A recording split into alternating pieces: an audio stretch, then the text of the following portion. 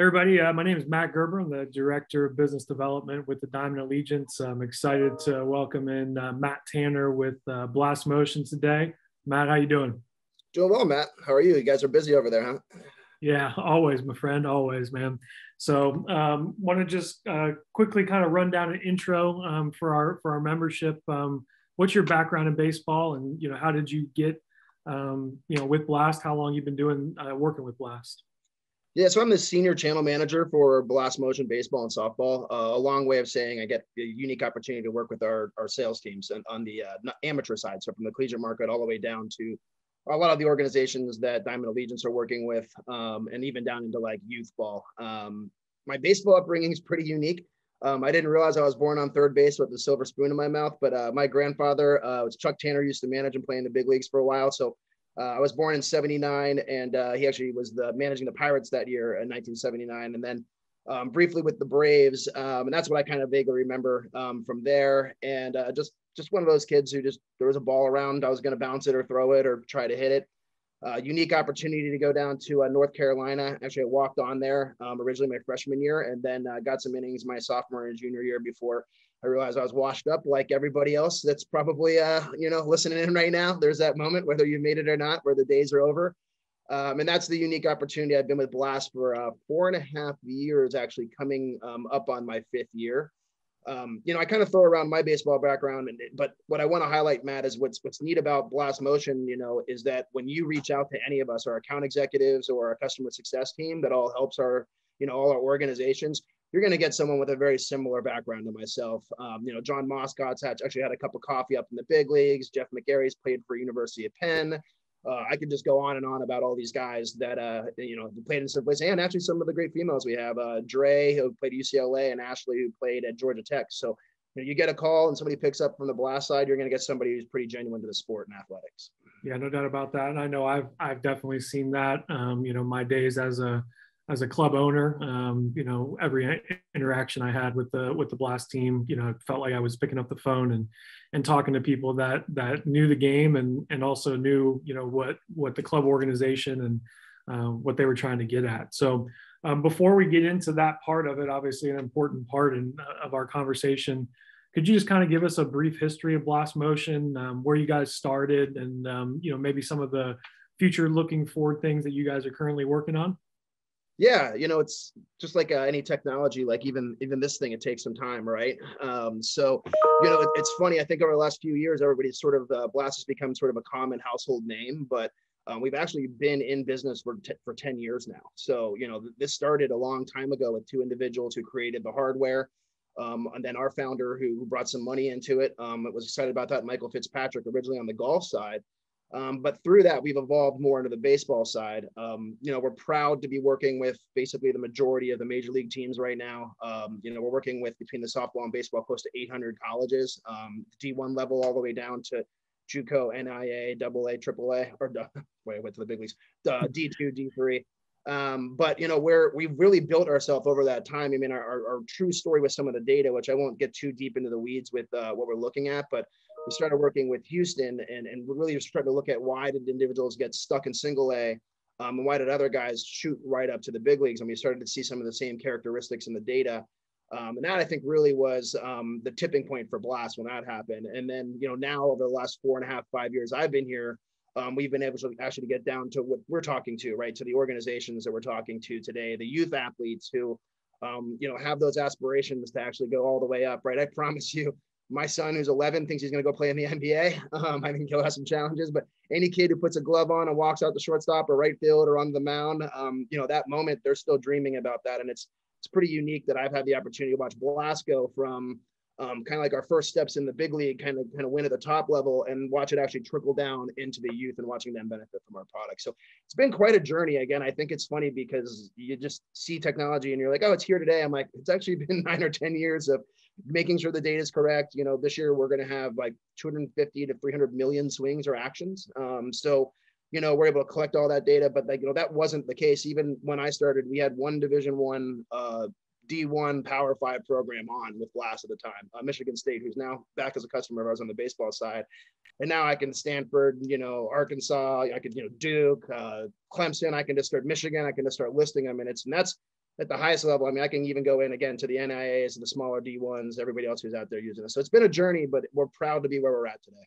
Yeah, and I think that's awesome. And I think, you talk about, whether it's Division I baseball, professional baseball, and now even down to the club side. And I think that, obviously from the Diamond Allegiance side of things, representing, many of the top organizations in the country, the partnership between travel organizations, academies, and Blast Motion is something that's not necessarily new to the space, something that you guys have been doing and have been focusing on. But if you could talk a little bit about why you guys have kind of targeted that, and then some of the perks and benefits that you see for an organization, partnering with Blast. Yeah, and that's great, because that's why I want to talk directly to that market, Matt. And I know you and I, when we were setting this up, was like, hey, how do these organizations implement, benefit, all the things come that, and this really, really unique partnership, the Diamond Allegiance. If you are with Diamond Allegiance, you're going to have an opportunity to get pricing and support from Blast that not all the organizations are getting right now. So that's pretty cool. The shortest answer of why Blast, I mean, it even if you're kind of lukewarm on player development, it's still player development. I mean, that's the simplest thing here. But when we kind of push that aside, because I think it's important to say, okay, yeah, you're own an organization and you really care about your youth. You want to see a kid make a JV team. You want to see a kid make his varsity team. You want to see those elite athletes actually move on to college or to pro ball. But pushing all that aside, I mean, the real benefit is they're running a business, right? Whether it's a small, a medium, or a large business, it really is about money. Kind of, I wouldn't say at the end of the day, I think they truly care about their athletes. But that's what I kind of wanted to touch on with you and the partnership that we have today. Because of you have, the partnership that we have, you are going to receive the lowest tiered pricing. So it's actually half off of retail for the sensor and then half off of the subscription or the locker seat for the athlete. So you're getting everything basically just cut right in half because of this partnership. So those orgs that are already working with you have the unique opportunity to bring their athletes in on a very fair cost. I know a lot of the organizations have been pitched on this, but the concept of how to have an ROI, from that, make a little bit of extra money. I mean, I can't tell you how many times I've gone in and seen dusty Rapsodos or things sitting on the ground. I'm like, do you benefit from that financially? No, I just kind of invested in it and I don't do anything. And I'm like, all right, well, let's sit down and really talk about that. And I think that's what's unique about our account executives. And we've also implemented this past year a customer success team that actually makes sure that they hold your hand through this entire process. But really, when I look at the core of running that small business, we want to be there and be a partner with you and your business, right? We want to go ahead and say, hey, you're going to get the athletes better. This is going to be used for those athletes that move up. But how do we actually help and benefit your small business? I always talk about, from the sales side, the management side, I'm only as good sort of as my team, the individuals that are down there to put food on my table for my kids and my family.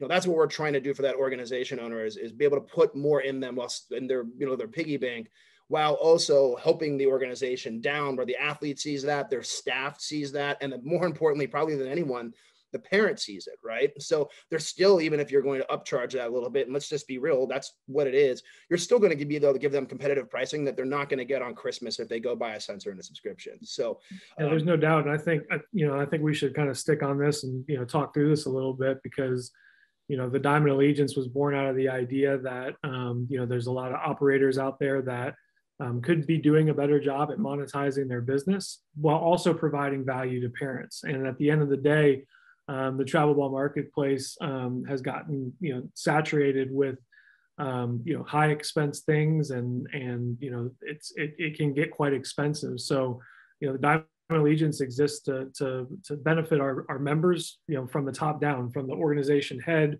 the players and coaches, the parents, right? So this partnership with Blast checks all those boxes if you really think about it, right?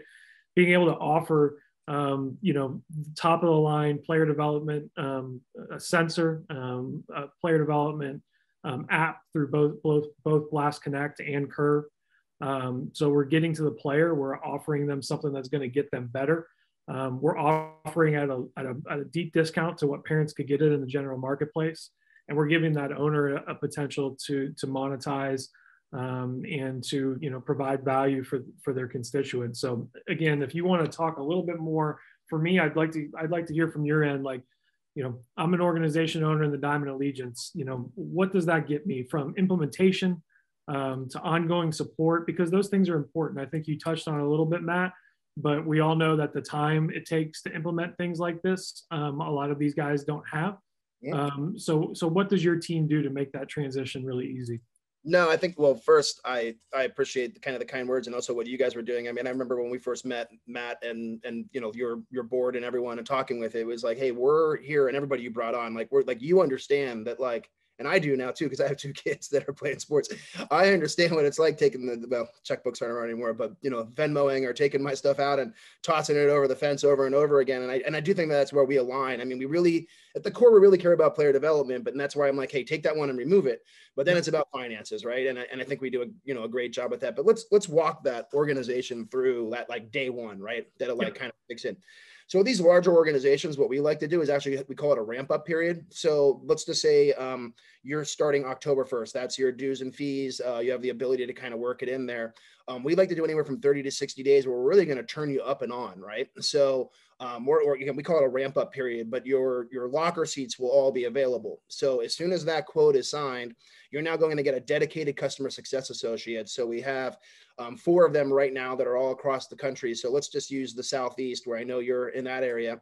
You get Andrea Durant, who's a ex-Olympian silver medalist for UCLA on the softball side, but she knows her baseball. She picks up the phone right away, gives that organization a call, an owner, and we make sure we understand the owner, the champion, who's going to be actually like implementing that. And we really go down the stack of understanding, hey, what are your needs? What are you actually looking for? And also starting to get those athletes invited in. So when day one goes live, boom, everything's ready to go, right? So we also know, again, time is at the essence when it comes to not only just flipping balls, but parents are calling you, what field do you need to be at? Where do we need to be to hear everything else? So again, that customer success associate takes a ton of that weight off of your back and starts to make sure that those athletes are getting in there. We also start to certify the staff too. So we can go down through a certification, because I always say, hey, a superintendent or a principal, my wife's a school teacher. She's in administration now, but superintendent can only be as good as that staff, or the principal can only be good as those individuals. So we're going to say, hey, who's leading this? And let's go down into your staff and actually set up, Zoom calls with them for 45 minutes to an hour, still, making sure that it's only, one time, or about, making sure they have enough time to do all the other needs that they have. But we're going to make sure through the entire staff. And then we also have done parent webinars also, where we invite parents on. You get your account executive and your customer success associate, who will walk you through what this is, why the organization is doing it, catered specifically to that organization. Once we get all that done in kind of the ramp up period, we kind of call it our load. It's like, we're kind of back here ready to go. We haven't like gone yet, but now we're going to take off. Now those sensors will actually be shipped to you. We're going to make sure that we have a plan to hand all those out to the athletes. And at that point, we're collecting data. Because we've already onboarded you at that point. We've already understood that your staff and the ownership understands what's going on. The parents have a very clear picture. Now we're going to go out and we're going to get some swings. But what's really great about our customer success team is it doesn't stop there. You have this individual ongoing forever, and it's not an 888 or 800 number where you're just waiting. I mean, it is, you text that person on a Friday night because you need something, they're going to be there for you, right? But it doesn't stop. We're going to continue to start doing data calls with your staff and with the individuals that are kind of running it. We can do data calls with the athletes. We really start to dive into a 12-month plan, because that's when your next, renewal would come up. But we're basically, we are going to put you on a customer journey. I won't walk through all of it, but there really is, like, every single month what we're trying to get accomplished so that you can be successful. And another thing I want to talk about, the implementation, because I was actually just talking to my boss a second ago. Blast is unique that it doesn't need to be an everyday thing. The same way that you're not getting spin rate on a pitch every single day, or you're not getting exit velocity every single day. We're getting some baselines of understanding where our athletes are. You're training with your staffs that already understand more drills than I do. I pitched in college, so I don't even know why I'm talking about hitting. Or maybe I am, because so many guys hit the ball off me. I realized I had, like, there you go. You saw a lot of good swings. Right? But we're really going to give you that 12 months, and we understand how busy everyone is, and our job is to take some of that weight off while still giving you the opportunity to invest in a partnership that should be able to make you money through you guys. Kind of mentioning the partnership that we have, and on the other side, and still giving a discount to the parents, and then also educating the parents, putting the staff on an entire 12-month journey, and getting to a point where we're actually, like, at the core. I always say it's a partnership. That's exactly how I want to view it. And I know you all have done a great job with that, where it's like, you sit down at the table, you talk to these organizations, it's a partnership. It's not just like, oh, I'm taking a money grab, or yeah, player development's important, but we kind of all wink and just whatever they want to do. It's truly a partnership with our customer success team, implementation, and the business, right? Absolutely. And I think that's, it's important for us to have partnerships with people that align with those, with those thoughts. And obviously, from the first time that, we met, we could tell as an organization that you guys were the type of company that we wanted to align with. And that's why we decided to move forward together, because, at the end of the day, player development is the bedrock of the future of this game. And, where we're playing, where the Diamond Allegiance plays, it is the future of this game. It's the people that will be playing at the collegiate level and, at the professional level very soon. So us making sure that we're making player development a really important part. And again, I say bedrock to the Diamond Allegiance. We couldn't have chose a better partner. So, kind of moving forward, again, I just want to recap for anybody that's listening to this and watching this, the benefits that you will get as being part of the Diamond Allegiance and contracting with Blast Motions. Obviously, it creates a win-win-win. And we talk about that a lot. From our process, we want to create a win for the organization head. We want to create a win for the players and coaches. We want to create a win for those parents. And Blast Motion checks all of those. And is why, as I've stated, we've decided to move forward with them and create this partnership. So let's talk a little bit about the future of the game. I just touched on it about our coaches and our organizations having their fingerprints all over the grassroots, and obviously those kids then moving on to the next level. But from your perspective, you live it every day, right? We hear about tech in the game and those type of things, but what's going on with Blast, with tech? What's the latest and greatest? What are you seeing from a recruiting and scouting standpoint with Blast Motion? And where do you see that going forward? Is this one of those things, if you don't get on the train, you're going to get run over type of deals? Well, you kind of go back to what you said earlier, that like it's here, like player development's here and it's real, right? There's like these different eras through the game, right? When you look back, and it was just, by the way, always play hard, but there's the play hard. We kind of don't know what we're looking at. Then there's this money ball moment where we're looking at on base, and and now it's like there's this, I think, a very healthy pivot to player development, and that's obviously where we're a tool. And going back to what you just said a second ago, it's not going away. Like, this technology and player development is not going to just like vanish all of a sudden. Like, this is the new movement. So I like to tell people, I'm 42, and I mentioned that I was born in 78, so you could figure that out. But I was used to taking people out at second base, and it's a different game right now, and we all need to evolve to that, right? So when I see where the game's going, within the Blast side and from the recruiting and from the scouting, I know from the scouting side specifically, the organizations we're working with are directly looking at it. If not, you've probably seen this a few times where you'll see a local scout out there actually be putting a sensor on a bat and actually collecting it afterwards and bringing it back to their side. So that's real. We're at the area code games. We're at the Cape Cod. I think it was a couple of drafts ago that we checked this. It was like 85% of the hitters in the first like 3 or 4 rounds we all had Blast information on them. Now, whether, at that time, certain orgs valued looking at it a little bit more than others, but those athletes all have information, right? And now that's becoming very real at the pro level. You go in the collegiate level, and I mentioned 4+ years ago, we had one D1. Well, that's now transitioned to almost 1,000 teams between softball and baseball using us, so they're now understanding some baselines. Like I won't mention the name, but there's an ACC school that's relatively close to you that started to look at some of our rotational scores in the post impact and was like, there's a direct correlation between the athletes that are showing this.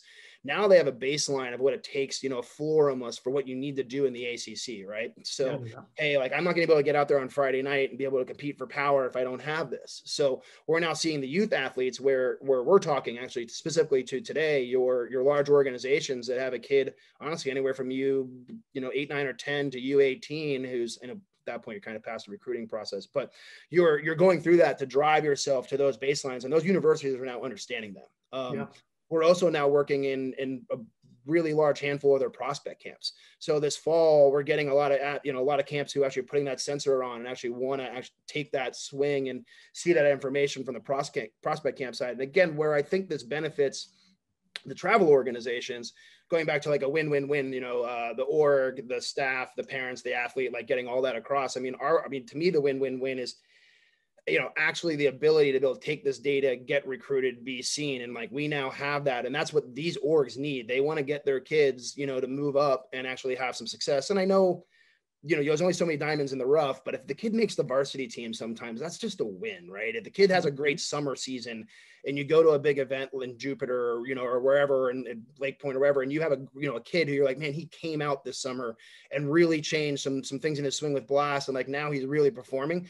Those are all like big wins. The parent sees it, the organization sees it. In return, as much as we can actually make money, simply off of the pricing you get and move it up. There's also, when you have kids that are moving on, that those organizations are obviously sought after. So, and then we're seeing the game and technology. I mean, I mentioned it's not going away. What I would say from the organization and the parent, just try to understand the data. Like, since I've been sitting in the seat for the last 4 years, I'm actually very aware of like, if my son were to have data, that I should understand it and own it, because it's being evaluated, right? And I think a lot of times we're like, oh, it's just, I was on a podcast like 2 or 3 years ago, and the gentleman asked me, what would you tell the parents? And I was like, and I would tell the organizations this too, understand that stuff's out there. Like, it's important. And there's like it, with my son, it's like, hey, he gets a cell phone, which he doesn't have yet. He's only 11, but when he does, I'm going to make sure whatever app, data, whatever he's using, like we are that for the swing.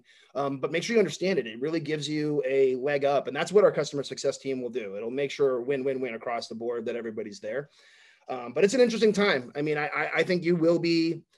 I think, I don't know about left behind. I think there's some great organizations, but I think at this point it's moving so fast, the same way most all technology has, is that you'll be left behind if you're not willing to be open-minded and at least look into some of this stuff.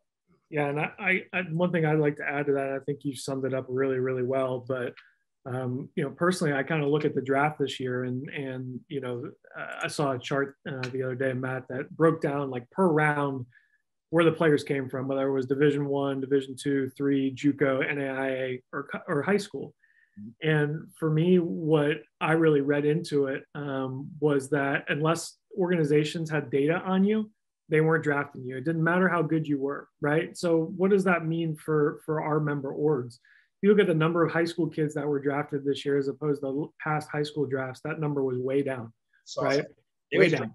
Yeah. And I think that, one thing that we can do as organization owners, as the Diamond Allegiance, is making sure that we're trying to collect as much data and have that information to be able to give and to pass on to whether it's a college coach that's recruiting our kid, professional scouts, because at the end of the day, the more data they can get on a kid and the more that you can prove that a kid can do the things that you're saying on his behalf, the better off that kid, the more chances that kid's going to get. So again, making an investment in data, making an investment in these kids' future is important. And without it, it's kind of like having a huge missing puzzle piece, that last piece that you got to shove right in the middle.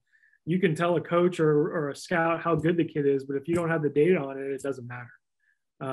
And so again, whether it's, our partnership with you guys on the swing side, whether it's, through the Curve app, those type of things that we're trying to do, really tackling this side of things that we all know as baseball guys, a lot of us, don't have the time for, and we sometimes overlook. So again, really, really important to the future of recruiting, the future of getting your kids the opportunity to be drafted, having as much data from as early as an age as you can is going to be really, really important. So Matt, is there anything else that you'd like to add? Anything, directly to an organization owner, players, parents, athletes? I know we just kind of summed up the win-win-win, but in closing, is there anything you'd like to add?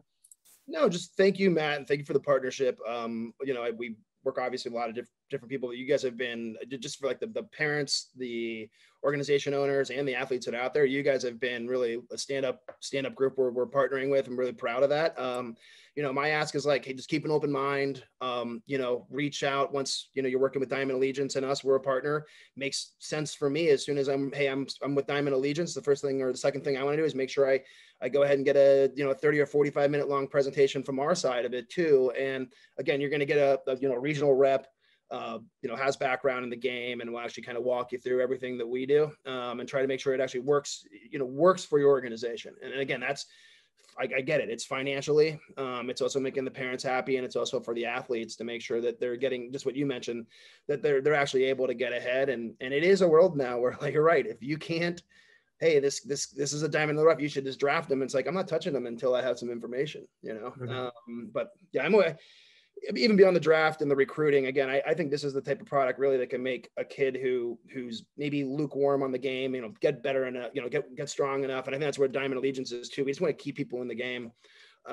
So thank you, Matt. No, I don't have anything else on our end. Appreciate the partnership and more to come. Yeah.